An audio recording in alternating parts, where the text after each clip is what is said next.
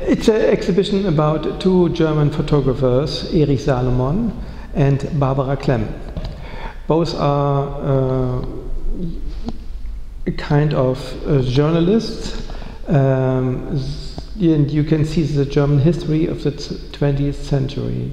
If you see the 20th century in a whole, Germany was a center of many movements, and you can see the dark side and the little brighter side in the end of the 20th century.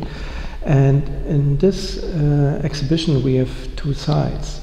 On the left, Erich Salomoni's work before the war, the Second World War II, and Barbara Klemmi is a chronist from the second part after the war, and you can see the breaks in the history. You can see many main points of the German history and the history of Europe.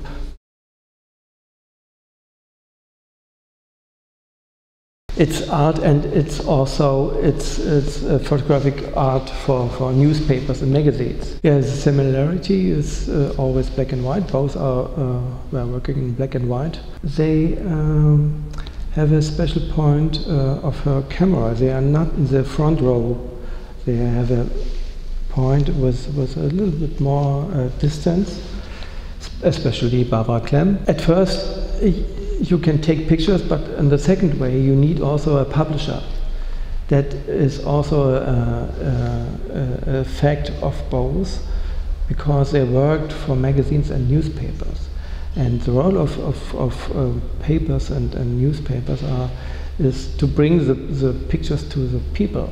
One of the reasons you have to organize your pictures very clearly and not too loaded with art and things.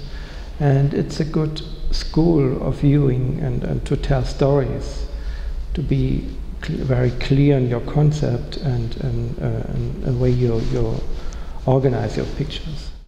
And on one side you can see the German history, and the other side you can see the photographic art. And I think photography is for the 20th century the democratic way of art, because nearly everybody can take photos, and everybody has a very near feelings to the pictures. I'm very proud to work with Eva, because to send our point of view into the world, it's a very important thing from Eva.